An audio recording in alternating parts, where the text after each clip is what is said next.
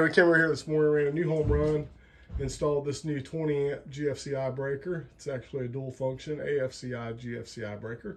It's labeled Aviary. We ran, fished it in the panel, and ran it outside. Then we ran the Romex out here about 3 feet down the wall, maybe 4 feet, and then skin it out to get rid of the jacket. For the rest of the way, where it comes through this conduit underground, where these fellers dug this trench, and brought it up on this post in a 2-gang bell box with 2 weather resistant outlets. So now we have a quad outlet on a 20 amp GFCI AFCI home run for this little aviary. Here they are. They'll be happy this winter, probably this summer too. I don't know, they might run a fan out here. He's got parakeets and finches, all different kinds. So that's what we've been up to this morning. What you been